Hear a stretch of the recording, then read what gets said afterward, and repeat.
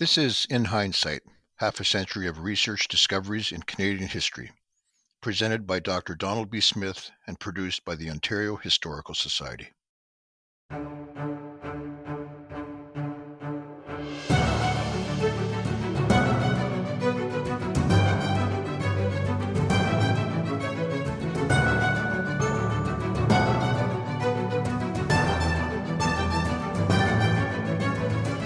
Today we're going to be doing our episode on a very fascinating individual, a very important individual, a very controversial individual, our first Prime Minister, John A. Macdonald. And this is not a complete look at him. That's be too daunting for the occasion. It's a look at his view of Indigenous people, but not Métis people. Now, that's a different topic. That'd be a whole volume in itself. It's more John A. Macdonald's relationship, opinions, perspectives on the First Nations. And in this episode, that in itself is a huge topic, we're going to focus on the period that is not so well known. That is the earlier period of his political life. That is in the Union of the Canadas. Ontario and Quebec were united before Confederation. It was called the Union of the Canadas, and we're going to look at that. In fact, that's where we'll really be focusing on. But also, we'll go a little further and look at his relationship with the First Nations as Prime Minister of Canada. But once again, it's out there. I'm making it quite clear. The emphasis will be on the earlier period. He had a huge career in Canadian politics, half a century in effect, and it's just huge. So we'll be selective. So, in fact, the years that I'd like to pay particular attention to are 1844 to 1876. Why 1876? That's the year of the passage of the Indian Act, which is still with us. And the Indian Act actually was not passed by Macdonald. That's a misconception. It was passed when he was out of power. He was out of power from 1874 to 1878, and it was in 1876, halfway between his entry into government, that Alexander Mackenzie's Liberal government passed the Indian Act of 1876. But we're going to go up to that because Macdonald accepted the principles in it. He did not, but he was not responsible for it. That's a misconception. But he accepted the principles of it. So that's really, there's a consensus. The Liberals and the Conservatives, there's not much difference when you get down to it on the approach to the First Nations. They both wanted assimilation. They wanted the First Nations to enter into the larger society.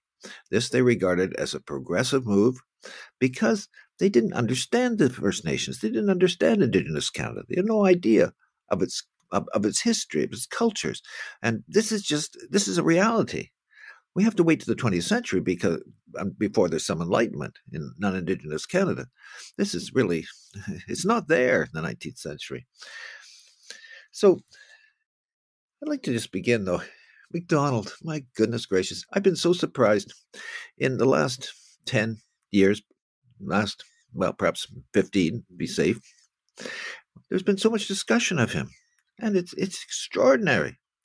I can remember because I have these huge clipping files, which have been transferred to the wonderful University of Calgary archives. They've taken all my research notes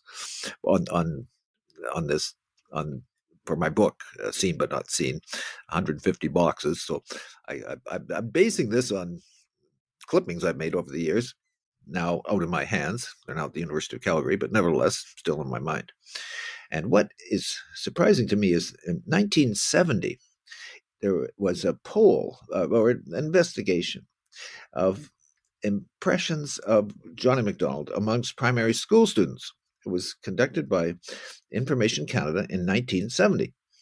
And I can't tell you the exact figures, but there was an extensive investigation, and primary school students were asked about John A. Macdonald. And the results were quite amazing. The students questioned, majority thought that he had started a hamburger chain. Now, isn't that extraordinary? That's 1970. That's little more than half a century ago. But yet today, John A. Macdonald, he's so controversial, and these statues are going down, and attacks are made on his legislative record and what have you. He's very much in the news. The indifference is astounding only half a century ago. Well, at the outset, this is my opinion. This is my own personal opinion, and history is full of opinions. That's all it is, ultimately. It's my perspective. I see Macdonald, let's put this right at the top, the banner headline, a man of his times. And the times are not ours. It's a different age, and Macdonald is very reflective of it. In some respects, he's typical of it, and one or two other instances, and in several instances, he does show more, what do we say? There's a more positive side to him, and I'll touch upon that. It then has been discussed as of late, and to find that positive side, it's not so much in Western Canada. That's pretty atrocious record, first to admit. But in Eastern Canada, there are some. It's lighter. There are some positive moments in his experience in Central and Eastern Canada, and I'd like to bring those out. We're dealing with two different situations here. Eastern Canada, that is back to the Union of the Canadas, the union of what is now Ontario and Quebec. The First Nations population was less than 1% of the total population in the 1840s, 1850s. Less than 1%. Extraordinary, because just, generation or so before, the First Nations had been in the majority, but now they were outnumbered. 1 million settlers came to the Union of the Canadas in the 1840s alone, and the First Nations numbered about 15,000, vastly overnumbered. So that's the reality. That's the context. The First Nations have become a very small minority, perhaps 1% of the population at best, and the dominant society, the settler colonists, are absolutely dominant and in control. Well, Macdonald in Eastern Canada is best known for an act that he introduced in 1857 in the Assembly of the Union of the Canadas. The Union of the Canadas, its legislature was in Toronto at this time. This is 1857 when this important bill is introduced by John A. Macdonald. In the Union of the Canadas, it was so acrimonious, the debates were so furious between French and English-speaking Canadians, it was impossible to agree upon a permanent capital. That only came later when Queen Victoria decided it would be Bytown, now Ottawa. But at this time, in the 1850s, the capital was alternating between Toronto and Quebec City, and at this point, 1857, it's in Toronto. And the legislature of the Union of the Canadas in 1857 was immediately beside what is now the site of the headquarters of English language CBC. Isn't that something? Big, right beside the CBC headquarters is the site of the legislature where, in 1857, this important bill was introduced by John A. Macdonald, the Civilization Act, which sets up the policy, legal form, for the forced assimilation of the First Nations, just right beside. It's amazing. Well, John A. Macdonald introduced this in 1857, and it was just taken as common sense. In the legislature, the idea of assimilating the First Nations through legislation, setting up a structure whereby they could enfranchise, that was the term used, that is, give up their Indian status. This is only adult males have the power of doing this. It's a sign of the times. If they meet certain qualifications as regards property and knowledge of English and French, and there's 3 years probation. If they pass all that, they can become citizens. They can join the larger society. They can obtain the franchise, the vote. They can own property. They can sell property. They become citizens. And this is John A. Macdonald and his contemporaries' idea that the First Nations will become part of the larger society. They'll be assimilated, absorbed into it, and they will become full citizens of the greatest empire the world has ever seen, the British Empire. They'll have the full rights of citizens. And that's the intent of the Civilization Act. Now, unfortunately, there was no consultation with the First Nations at all. Very, very typical, actually, in any review of Canada's Indian policies, but in this instance, this very important case, no consultation. So it was just introduced, and the legislature, liberals and conservatives, love it. It passes, only one vote against, and otherwise consensus.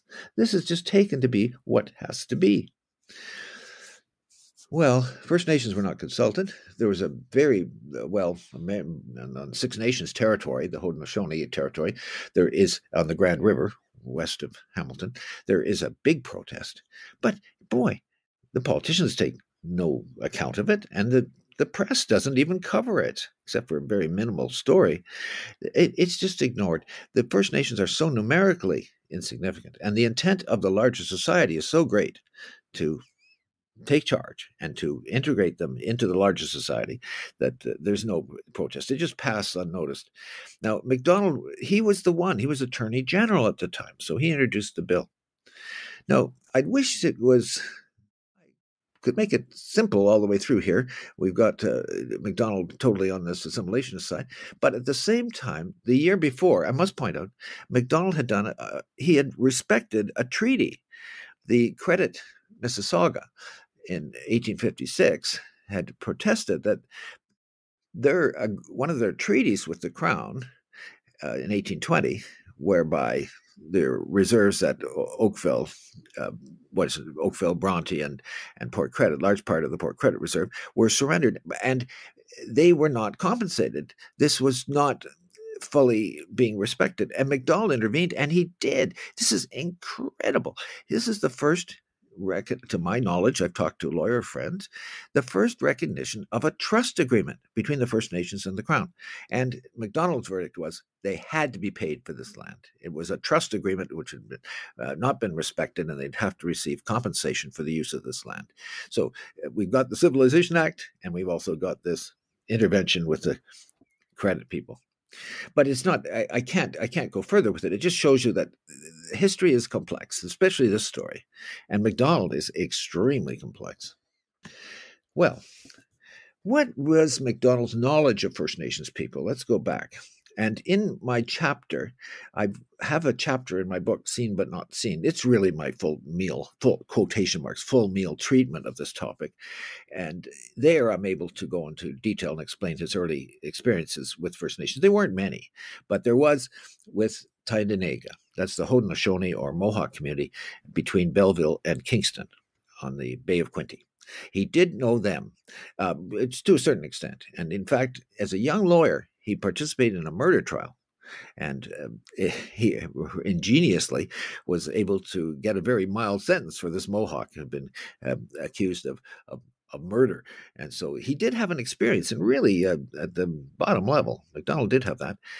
And then, of course, he does have some association with the Mississaugas of the Credit, because of this intervention with the Trust Act, or the establishment of the recognition of the treaty as a trust agreement, they did have, they acknowledged that, and so but overall the contact is limited, I must say.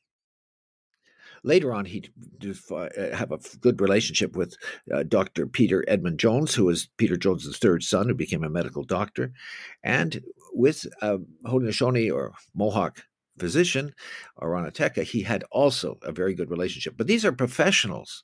He's fine with professionals, but the mass of the First Nations, no, he doesn't have contact, doesn't really have any expertise, but he sure is better informed than others of his political generation in politics. Now, in Macdonald, just before, now we're leading up to Confederation, of course. It's extraordinary how this single individual, he's not just him, of course, but he's the catalyst. He is able to pull together British North America into a union.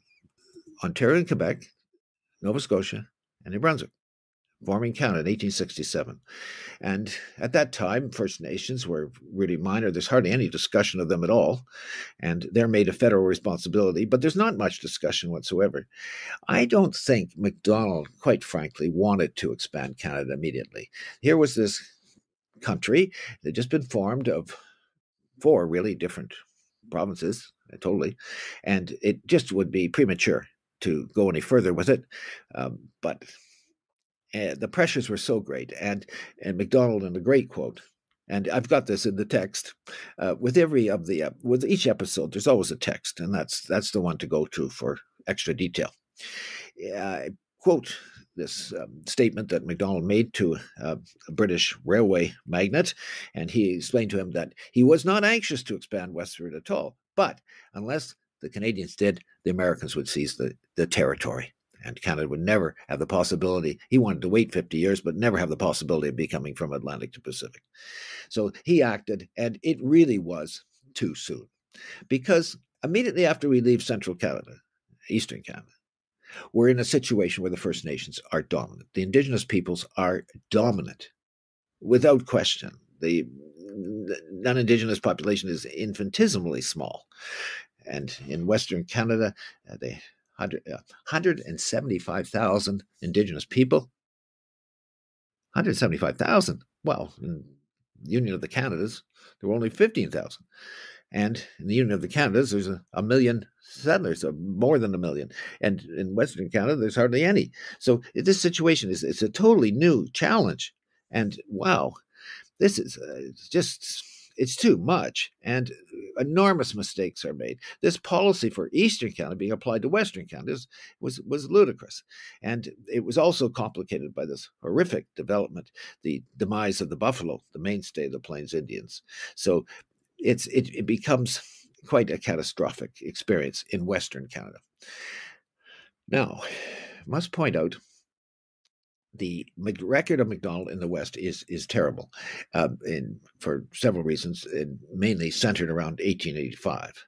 But it's all in my chapter. I can't recreate that. This part is well known, but I must point out that in the West, Macdonald did one important thing. Well, certainly one vital thing.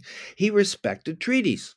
In the making, it was an obligation. There was a certain, I don't know, the legal authorities have not, the Canadian ones have not defined this at this point, but it's acknowledged that there is an interest in the land. Canadian politicians are denying that interest is ownership, it's occupancy. Nevertheless, there's enough there that treaties must be made. That's what Macdonald believes, and he proceeds with treaties 1 to 3. And after he's out of power, 1874 to 1878, and when he's out of power, 4 more treaties are made, but they're by the Liberals. But Macdonald believed in treaties, and that is extraordinary because the Premier of Ontario, the long-standing Premier of Ontario, Oliver Mowat, comes into power in the mid-1870s. He did not. He felt that the Ontario Premier felt treaties were unnecessary. And in British Columbia, that was the same approach. Well, Macdonald's a contrary view. And so there's a positive. Keep marking them up. We'll need them. Because when you look at the West, the situation, I'm not talking about the Métis, but that's reprehensible. The lack of any kind of, just wow. We'll come to that. Episode on Will Jackson or Henri Jackson. That's the episode on Riel's secretary. We'll cover that well, so I can, in good conscience, pass on. With the First Nations, it was raw, really raw. The forced using starvation as a policy to get the First Nations to go on reserves, contrary to treaty promises, left, right, and center. It's really not terribly impressive. It's disgusting, actually. Particularly the execution of 8 Plains Indians at Battleford after the troubles of 1885. This is to me that's the high point of this. Macdonald, it's a sad story, and I'm first to admit it. In Eastern Canada, however, there was I think a little bit of bright light, particularly in respect to one aspect, and that is Macdonald was insistent that the First Nations, those that had property, those that could speak English or French, who passed a certain probation period, could become citizens. They could get the federal vote.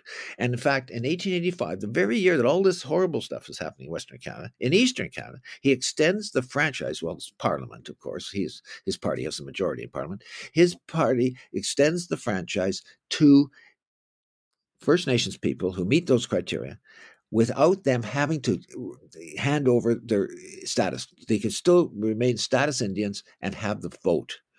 And this is extraordinary. I mean, honestly, this deserves some attention. The granting of the franchise. Peter Jones's son, who the third son, who became a medical doctor, was enthusiastic about this and wrote a letter to Macdonald about it. And it was in practice. The First Nations could, those that met the criteria, adult males with property, could vote. And that was Macdonald's gift in 1885. So it's just it's not clear. It's not black and white. There's something going on here that's different, and certainly it was there's a major difference between East and Western Canada, and so extraordinary, the granting of the franchise. And interesting, by the way, the franchise was not.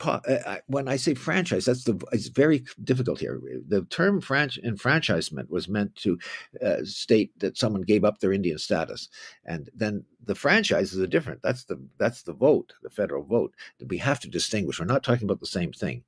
The Gradual Act for Civilization was for enfranchisement. That is giving up Indian status, and that what I'm talking about now is the franchise. Macdonald is giving the franchise to those adult First Nations who meet property qualifications and all pass a period of probation. But it's not, they can keep their status. They don't have to, it's confusing, isn't it? They don't have to enfranchise. So I'm sorry, unfortunately, those two words are out there, but I hope the point is made. They could still, like today, 1960, Diefenbaker introduces this again. The Liberals, incidentally, under Laurier, struck this down. It would have to be, the First Nations would wait till 1960 before Diefenbaker inserted this again, and the First Nations got those, well, actually at that point, females as well, and they get the franchise, of course, still have, rightly so. So that is Macdonald, the contradictions of him. He was progressive in some, more progressive in some respects than he gets credit for. And so it's important, I think, to study all of this in a nationwide perspective and look at Central Canada as well as Eastern Canada. As well as Eastern Canada, and I should say, important to look at Eastern Canada as well as Western Canada.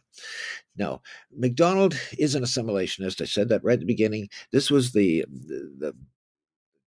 this was the common sense, the common belief of the time, that this was a progression. The British Empire was the largest, greatest empire in the world, and First Nations were being allowed to become members of it, if they enfranchised, if they passed through the giving up their status. That was the goal. And yet Macdonald, he did bend it so they could get the federal vote.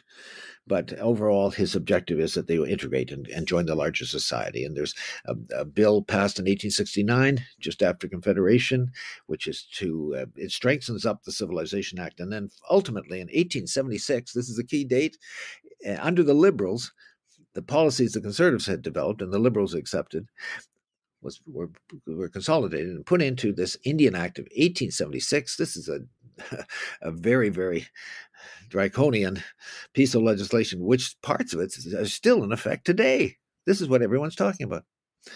And, well, the Indian Act, let's just keep in mind that I don't know if history is important. It's good to, not necessarily we're going to agree at the end of the exercise. There'll always be, I hope so, that's only healthy if there's several viewpoints. But it would be interesting if the CBC, English language CBC, which are right beside the site of where the Civilization Act was passed, probed into this a bit just to see what was happening in the neighborhood in 1857, because it's that act that's still with us. It was passed right on their doorstep, on the I guess it would be on their east side. So wonderful that I shouldn't say that. I'm a historian who loves complexity. This is not a simple story. That's all I'm saying. And in this episode, we're looking at 1844 to 1876. The text reinforces that. But for the full quotation marks, the full meal deal, please look at the chapter in Seen but Not Seen. Just like to end with, I have actually a personal connection with this story, and it seems an appropriate moment, the only moment I probably will have to share it.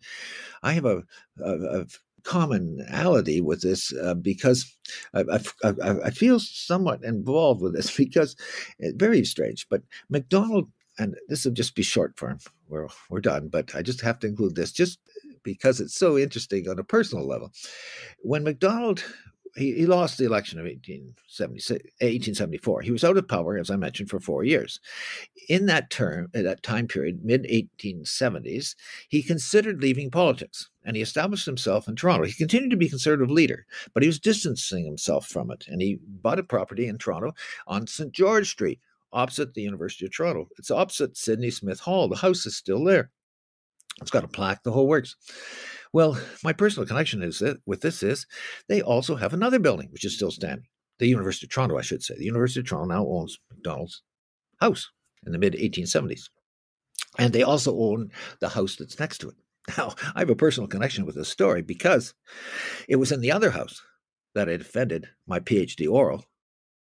My oral exam was there, in the house next to Macdonald's house, in 1975, exactly 100 years, a century after Macdonald lived next door. So that's what I like about history. Always surprises. Thank you very much. We'll touch upon the Métis reaction to Macdonald in the episode on Will Jackson or Honoré Jackson.